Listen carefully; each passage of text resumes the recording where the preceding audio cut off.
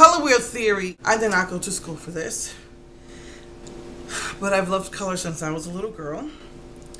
And I've had this color wheel when I was teaching my kids art when they were in kindergarten, because I homeschool.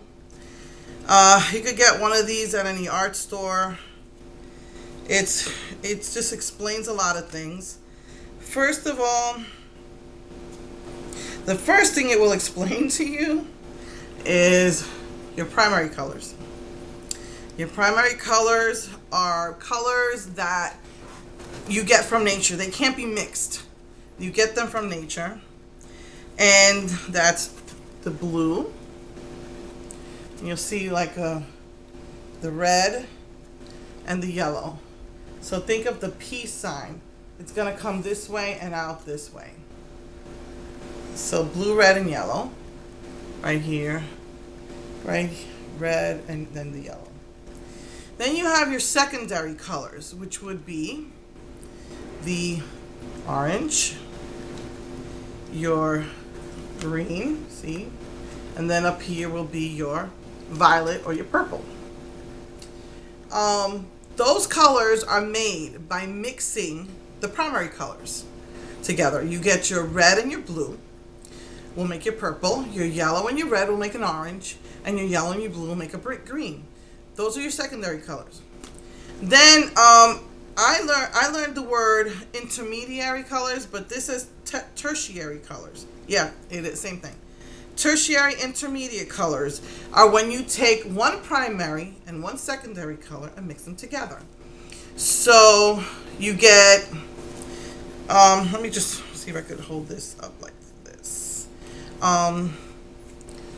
So with the purple, if you add blue, you're going to get a blue violet. And if you add red, you're going to get a red violet.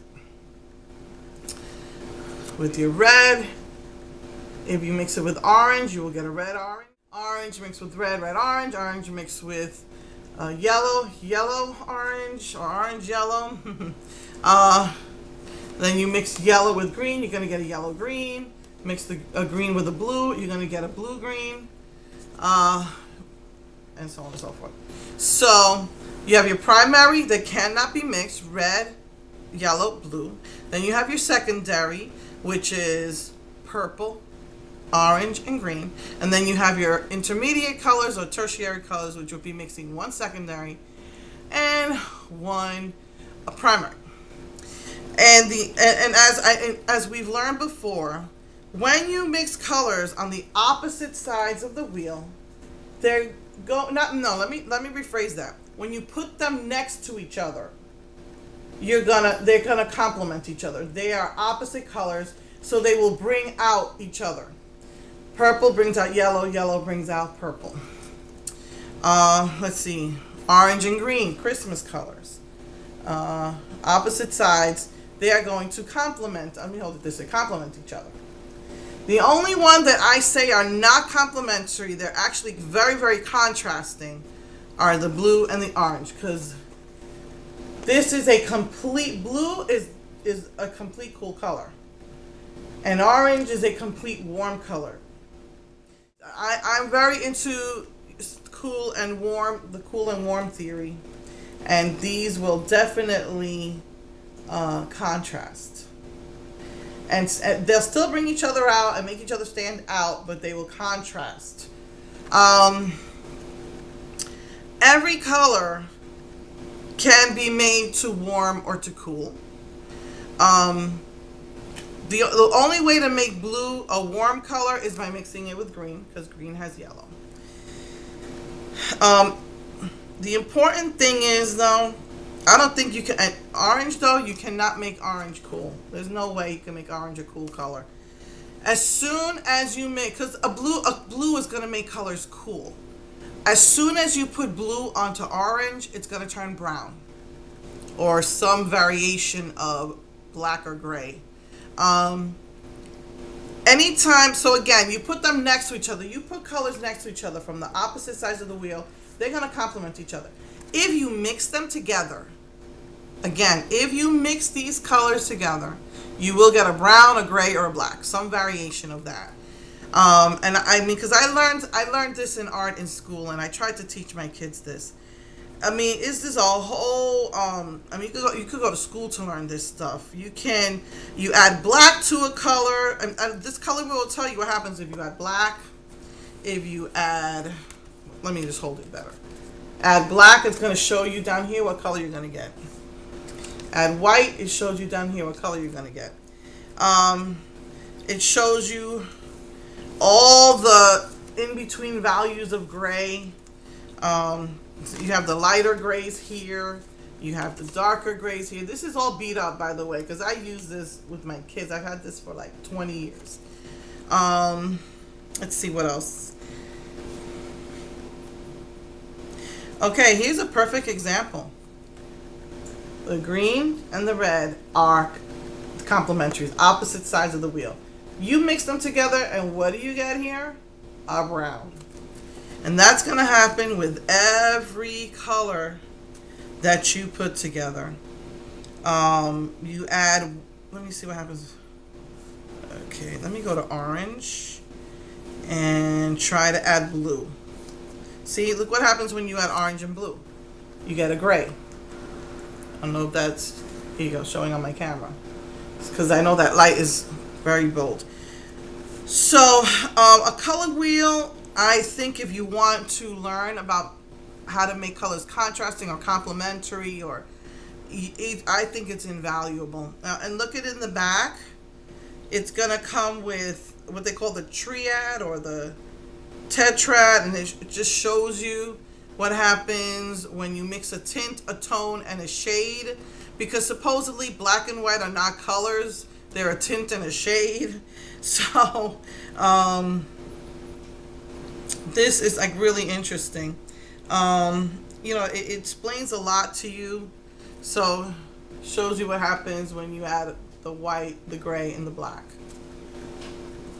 So it just shows you and tells you information. So these color wheels are really, really, really cool. So of course, what I decided on doing today was I did this. I did an orange, a red, and a purple. See? You got your orange, your red, and your purple. Because also, let me see if I can get this right. Half this color wheel, let me see.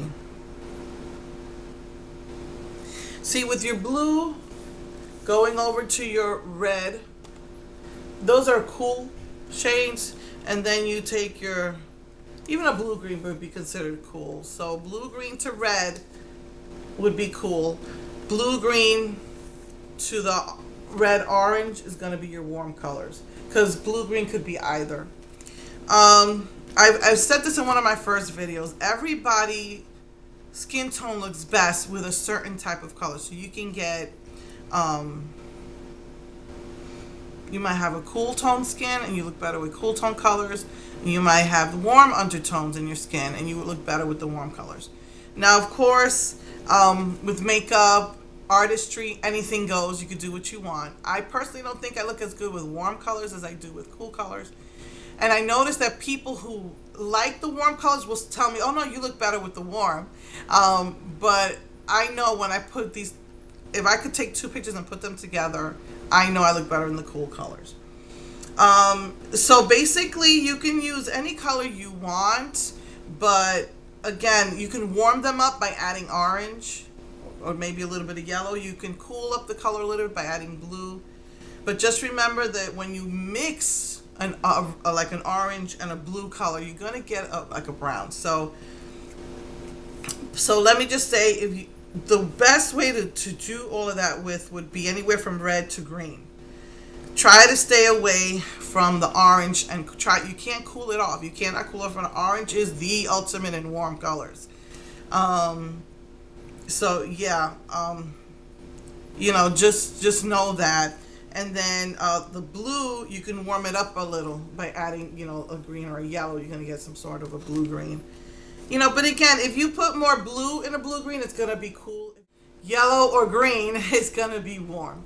So, you know, these are things that you know, you need to learn, and or you know, I mean, you don't need to learn it. It's just fun to know. It might make putting on makeup easier for you. So yeah, again, I didn't go to school, but I did learn about these things with, you know, when I was teaching my kids, because I've been homeschooling since let me see, my son was about 6, and he's 18 now. So I've been homeschooling for 12 years.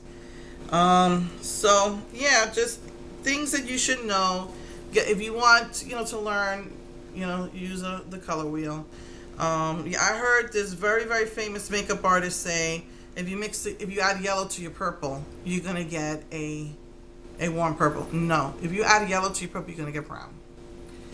And even browns have cool tones and warm tones. Some browns have more, because in order to get brown, you need to mix the 3 primary colors, or a primary and a secondary color. That's how you're going to get brown. But if you put more blue in your brown, it's going to be a cool brown. If you put more orange or red or yellow in your brown, you're going to get a warmer brown. So yeah, these are really cool. It's a really cool thing to have, to learn. You know, it might help you with doing your makeup.